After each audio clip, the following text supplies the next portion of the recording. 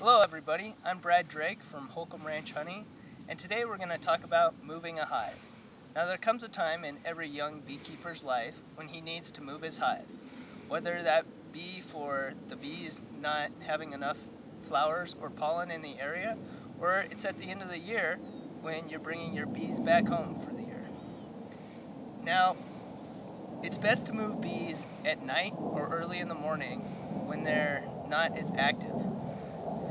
And the first thing you want to do when moving bees is you got to take an entrance sealer. In this case, it's just a 1x piece of wood with 2 screws in it. This is going to go over the entrance of the hive and completely seal it off. Now, if you're moving your bees a long distance or during the day, you want to use a piece of wire mesh instead of this solid one to allow air circulation through the hive. It's best to use 1/8" wire mesh and just take a staple gun and staple it to the entrance of the hive. So a beekeeper will come at night and put the piece of wood in front of the entrance and screw it down.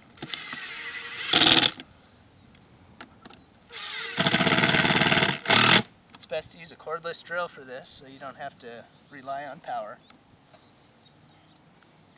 And then what you want to do is take a ratcheting strap and place it completely around the beehive.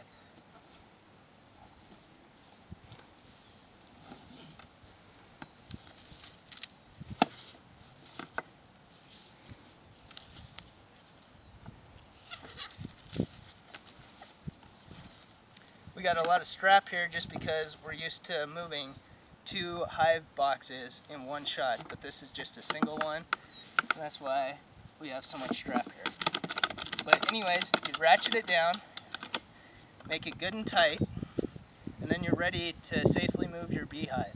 You can throw this in the back of a pickup truck to move it. The only other thing I want to caution you guys on is when you move this, you don't want to shake it around very much.